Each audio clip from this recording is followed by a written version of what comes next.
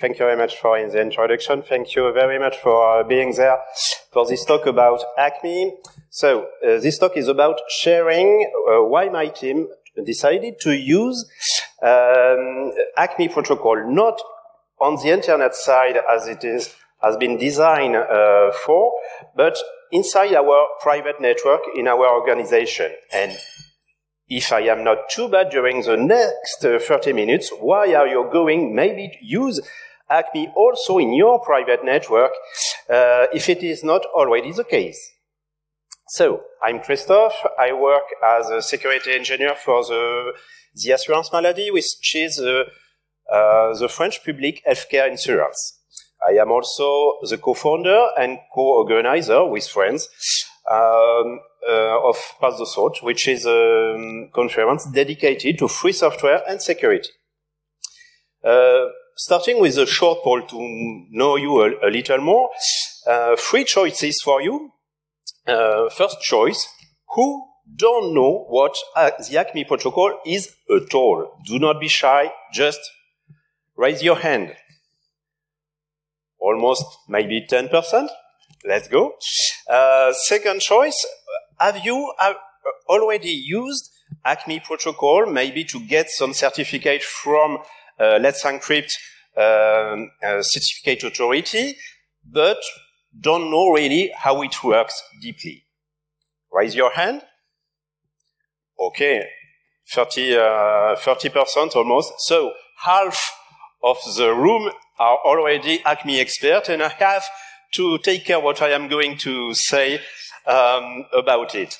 So but I think there is some room to learn things also. So thank you for your participation, and let's go for it. First, the problem we have faced with our team. We have got the short version, one slide. Our internal web application, we have got a lot of them, are not all HTTPS access, effectively, or not well parametered. Expired certificate, self-signed certificate are not HTTPS. You can agree on that. Also, our private PKI is part of the problem. This is the short version.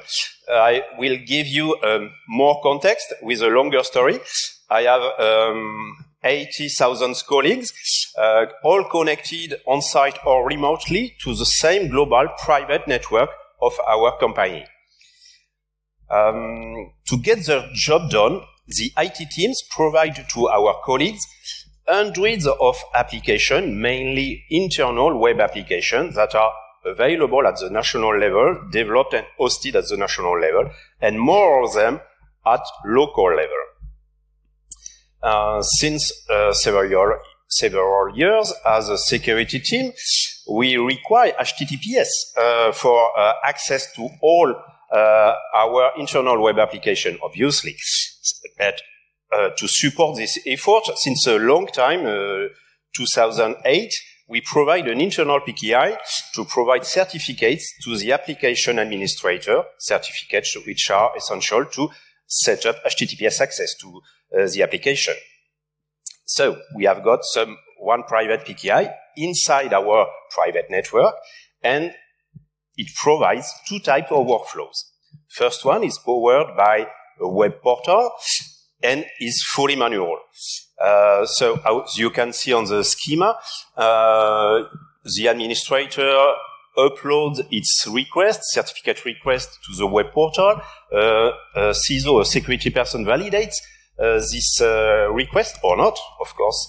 And if it is validated, the PKI signs the certificate it has been asked by the admin.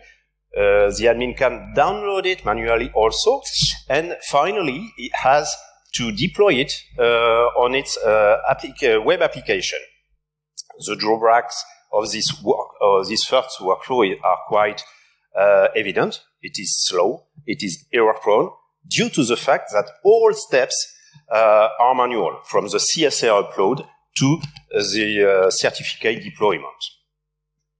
Another drawback, the validation process phase of the workflow is manually done by a CISO person, a security person. So obviously, we are not able to scale correctly this step of validation. So the final impact of this is that the web portal workflow of the PKI is only open of a small part, a small subset of administrators we have.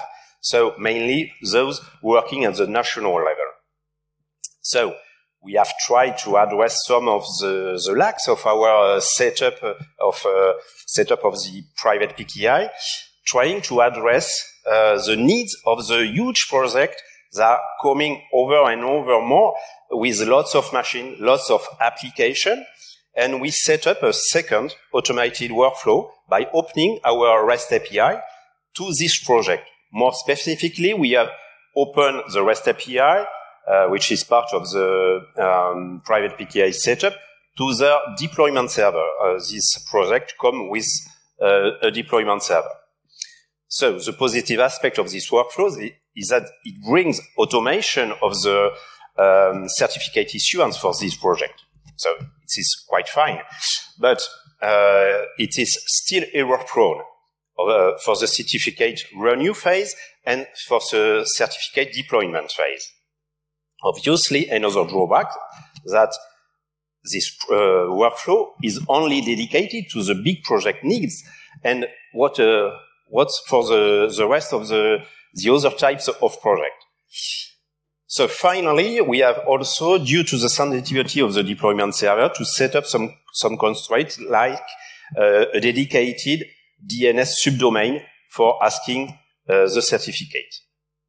So finally, what we need to improve HTTPS adoption inside our network, how to open our PKI to all potential administrators that need it.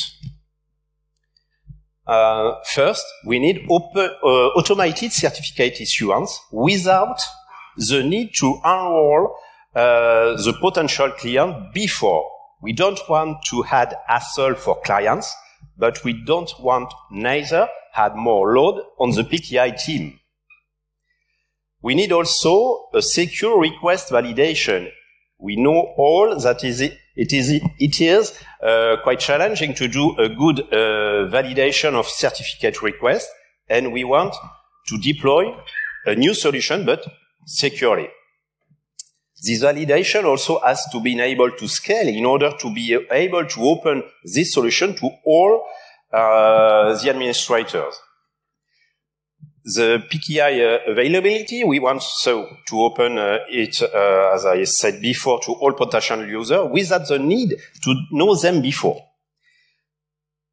And also, we don't want to be to require to add more people to add our existing PKI. So let's try to. I'm quite ambitious. I want directly to build, but I have to. We have to search for the solution first. Let's see if something already exists in the private PKI ecosystem, and effectively some automated protocols for certificate issuance exist for a long time, like SCAP or EST protocols. They come from the network world, has been created by the two of them by Cisco. They are quite old. For example, SCAP only get an RFC 3 years ago, but long after its creation. But for example, SCAP suffers from several security problems, like potential device impersonification, so not very secure delivery of new certificate. For the main version usually deployed in environment, it only supports RSA keys, and there are also some practical drawbacks. These protocols require client enrollment, which is very time, organizational, and resources consuming for an organization like us. And finally, we have been quite surprised because the clients offer of the client part of these protocols are not very large and does not cover all the software stack, or even the language diversity is not very large also.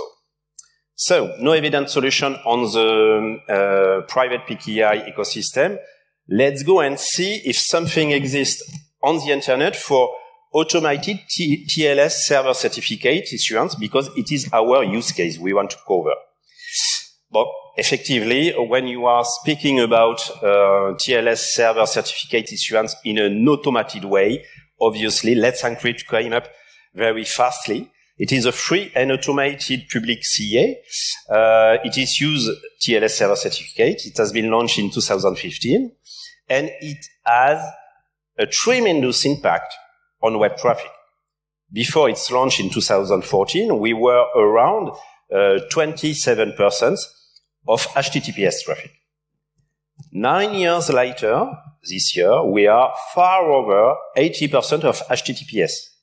And we can attribute this huge change in the landscape of web mainly to Let's Encrypt. Effectively, this year, 7 certificates on 10 signed on the internet has been signed by Let's Encrypt. So, what is for me the main reason of the success of Let's Encrypt is its protocol. It's based on the ACME protocol, which is how ACME has changed the web. So it has changed the web, according to me, because it is a fully automated protocol, no human interaction between a client who wants a certificate and the PKI or the ACME server in that case to get, renew, and deploy certificates. You don't need at all any enrollment of any kind. The enrollment is directly embedded inside the protocol. It relies also on open standard. In open standard, you have got the main RFC number here. It is a final RFC, not a draft. And so due to this open standard way of doing things, you have got dozens of clients, all open source and some servers implementation, relying written on very different technology. It is an important point. We are going to see it further. And finally, it is a very robust protocol on the security side and on the implementation side, well, whatever. And it has been battle tested at the internet scale. And we are going to see its design is quite generic and extensible. So let's see how it does work a little deeply. First, we have seen, first, what is the main goal of the ACME protocol? It is a protocol for a client.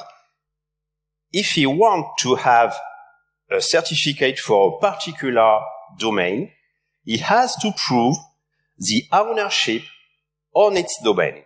And all the goal of the ACME protocol is do the verification of this ownership in a fully automated way.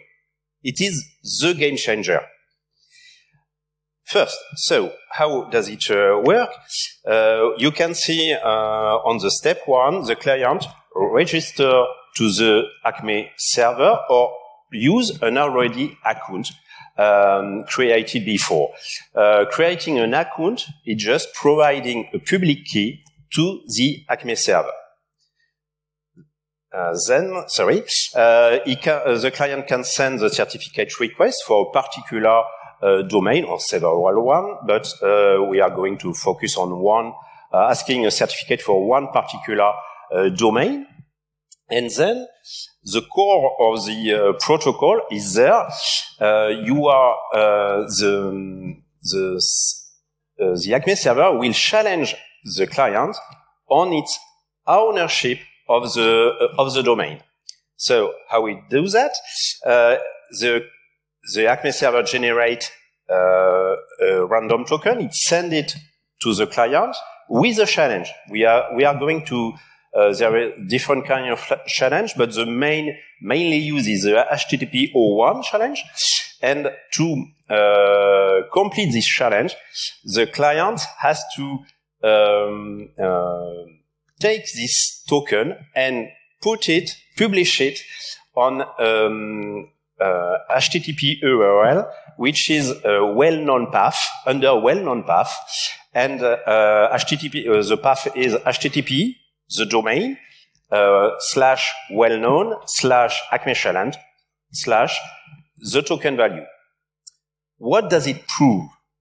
It proves the client is executing on the machine under which match with the domain, the DNS domain corresponding IP address. So is already on the machine, and publishing that kind of HTTP URL proves to the server that he has administrator rights on this particular machine. These two conditions allows him to make him legitimate to ask a certificate. So when he has done this task, publishing the token at the right URL value, the client informs the CA that the ACME server that the challenge is complete, and the CS server, the ACME server, will try directly during the session at step 7 to grab this well-known URL, and if the token is present at the location, get the file corresponding, check the file content, and if it is the attended content, the challenge is complete. And the client has proved directly online during the session that he has ownership on this particular domain. So is candidate to get finally the certificate he has asked in the step 2. I have been very long, but in reality, this kind of dialogue between a client ACME and the server ACME just has a duration, medium duration of 10 or to 20 seconds. 10 or 20 seconds to get a certificate securely. Quite impressive. We have been impressed, and we have decided to adopt this protocol to upgrade our PKI. So we have decided to deploy the ACME protocol as a third workflow in our existing private PKI setup. How did we do that? We have decided as a team to deploy an ACME proxy in front of our existing PKI, and it is based on the serverless product, an open source ACME proxy written in Python, but other implementation exist, proprietary ones or open source ones. It's very important for us, the term of proxy, because the ACME proxy there only implement the ACME protocol. It does not sign any certificate. It is always our existing PKI that sign the certificate if the client, under the challenge sent by the ACME proxy, correctly. So, no, you don't have to modify your setup on your endpoints to integrate a new PKI. You rely, in our case, we rely in our existing PKI. It is just a different way to obtain the certificate, an automated way.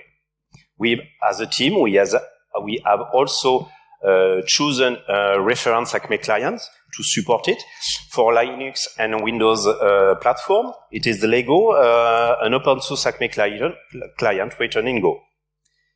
We have also provided support and evangelism, documentation website, webinars, support to admin for initial usage of ACME on the platform, support to architect and project for specific ACME clients, new use case.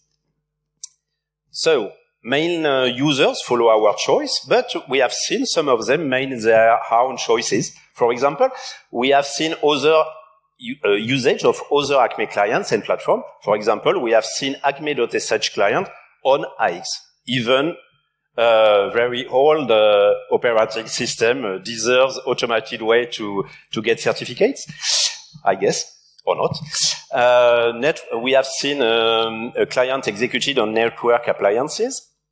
We have also seen some users use the embedded ACME support inside some middlewares, like the web server KDE or Apache through the use of modemd module, or traffic as a reverse proxy. And we have also seen new kind of usage, for example, at the server creation using Ansible ACME client. I will give some insight more later on that.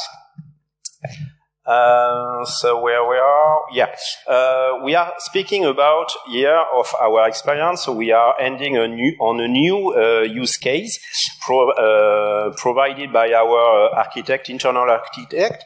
And concerning new use case, we have seen there that ACME has been a success for the TLS server certificate use case, kind of your web server, in fact.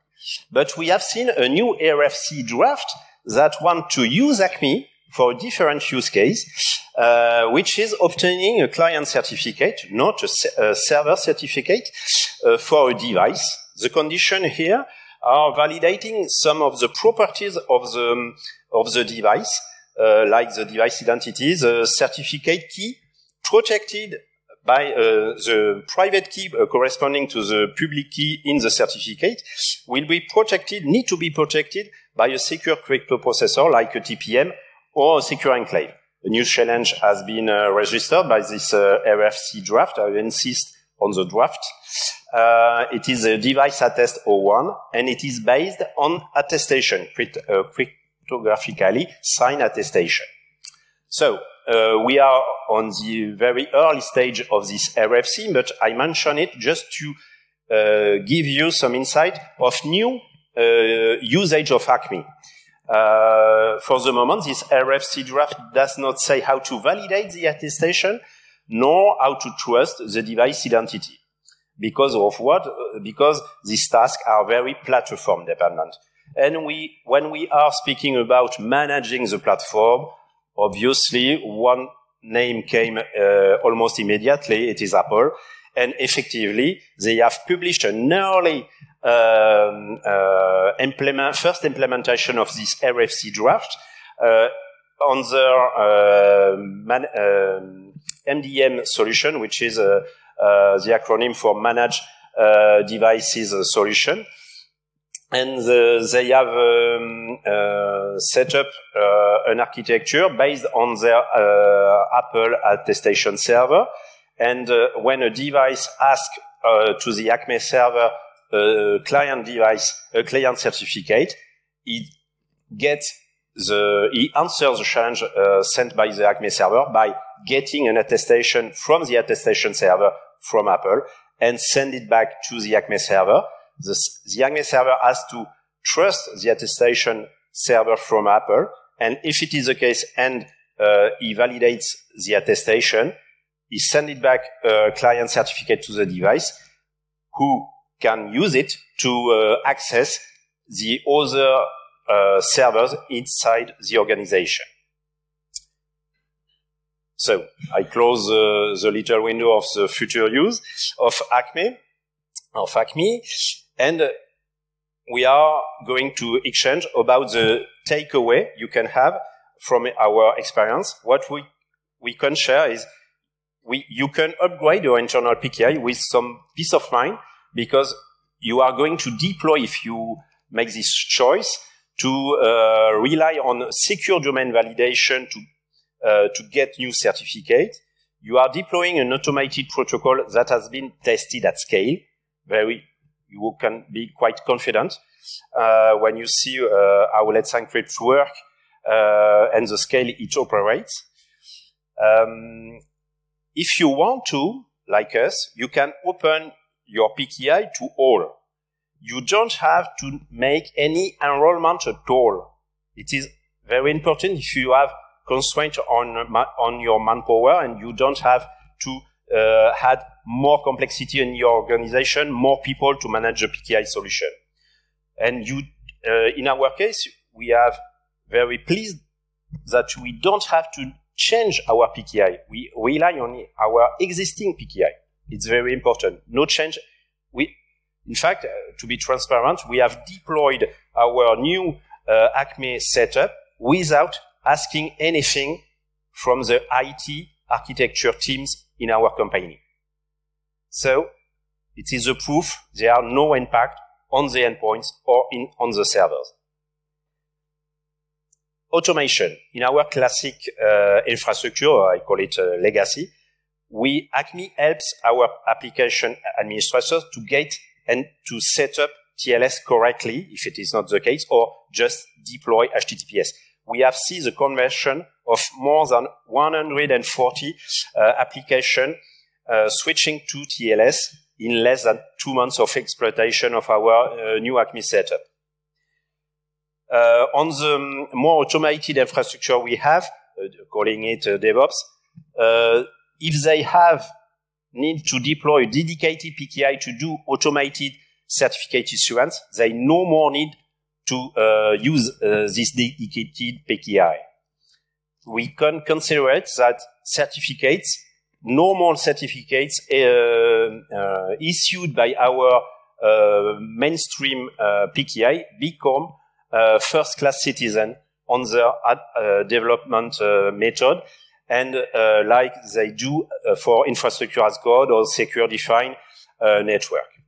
And bonus point, security through ACME can be seen as easy and efficient and not just an hassle for administrators and compliancy things. So it is a bonus point for us because it is not, we have to be transparent, not always the case. Very important for my part, as a security team, you don't enforce you only enforce a protocol, not the tooling. It's very important because we have a very large diversity of ACME tools, ACME clients, and it helps the adhesion to ACME of a very diverse IT people inside your organization. We have seen people coming from the development, from the network, from the administration, and it helps a lot. Fun fact, we have also seen already used on the internet factor, because administrators have already used ACME on their personal server on the net, and when they land on the morning and see ACME is deployed on their workplace, they are quite happy and use it quite fast. And finally, you can capitalize as us on the new use cases because the adoption of ACME has also been effective at the architecture level, and we have seen architects coming to us and saying, we are going to use ACME during the server provisioning phase using Ansible ACME playbook. I say, if you want to, I don't support it, but I will support the ACME part. You are going to support the ACME client part, and in the win-win situation, and effectively, they get certificate. We have set up a certificate profile specifically for them, using server and client authentication key usage in this certificate they get during the server provisioning phase. And just from the start, after server creation, the server has mutual TLS capability and can do right after creation MTLS. You have seen there are new use cases that are coming on the RFC side, and it exists other kind of challenge directly inside ACME, like DNS1, that are available, but you can deep there, and we don't have use it, but you can if you want to. Thank you very much for your attention. I hope you have find it quite useful for you, and I am here to open to questions.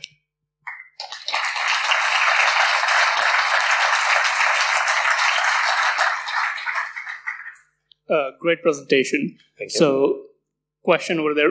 You said you were using Searles Python for your ACME proxy? The ACME proxy is effectively, we rely on... That's an open source project, right? So the question I have on that is, have you only tried that with HTTPS challenge, or did you also try that with the DNS challenge? Sorry, I've got the point. I was asking, have you only tried that with the HTTPS challenge to get a certificate, or did you also try the DNS challenge? No. We don't use the DNS challenge for one particular reason. We don't have API in front of our DNS setup, and it is a requirement. In fact, you see there on the back end of the ACME proxy, we have got already an API. It is key. I make it, everything is simple, but if I haven't got the API on the back end of our ACME proxy, it will be challenging to implement it on our existing setup. And we don't have any API in front of our DNS setup, so we haven't used it. But one particular point we have to be precise on the DNS challenge. The DNS challenge needs enrollment, because you have to deploy your DNS API key before using, and you disseminate a API key in your IT. Can be touched. Yeah. Thank you. The other question I have is, so when you deployed that ACME proxy, I assume that was talking to some external certificate authority, right? I haven't got one because I have only, it is only in our internal private network. I am speaking about only our use case is only focus on certificate issuance by our internal PKI. I don't have, I don't rely on, it is our own certificate authority. Okay. It is based on, I have got on other schema, it is based on Active Directory certificate services. We can, thank you. All right, anyone else?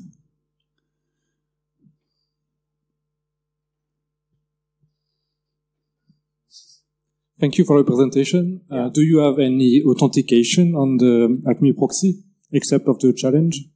No, but it is our guess. It is our the way we want to operate it. But I have spoke about the RFC, the main RFC. I use the term the main RFC because there is RFC extension to ACME that are currently implemented on more complex solution.